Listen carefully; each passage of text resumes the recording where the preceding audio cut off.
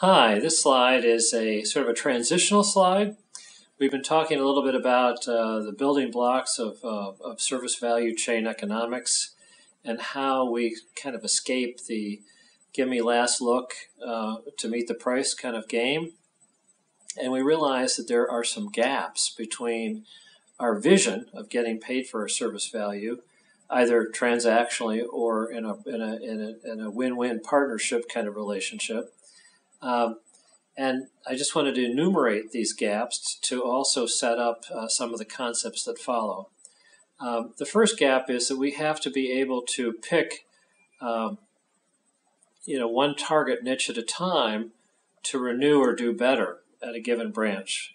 Most distributors are guilty of selling too many different niches of customers for starters, and they're trying to be all things to all people with a generic service capability, which isn't distinctive for anybody. So it's not going to get you a last look and an extra point or two capability.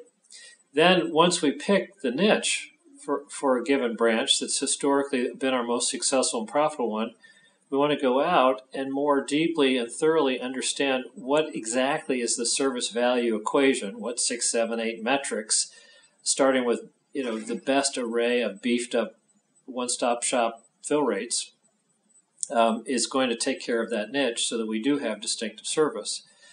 And then as we look at that category of customers, we have to realize that based on the gross margin dollars per order per year that these accounts can generate, that's going to set boundaries for different service bundles. Just for example, if outside salespeople are actually going to cover an account on an effective, productive basis, I could build a case as to why that account has to have a minimum of $400 of margin dollars per month, $4,800 a year, or we're looking at $18,000 to $25,000 a year in sales minimum to support outside sales coverage. Otherwise, that has to be unbundled for a fee. We have house accounts that may have higher prices, strict minimum orders, trade credit from hell, and so forth. In other words, we have to make sure that the cost of the service bundle is less than the margin dollars so we can make money. Once we've defined what the service value equation is, then we have to basically make it happen. So this issue is how do we measure it, manage it to start to achieve it, but we're not going to achieve it unless we have station WIIM, which stands for What's in it for me. In other words, if all the employees can get the vision, and we have given the formula and say you got to get here early, stay late, do what you have to do to make this happen, so we can get bigger share of customer, bigger share of niche, better total economics, better profitability. They say, well, that's fine and good, I guess, for the shareholders, but what's in it for me? And so there has to be something for them, otherwise it isn't going to work.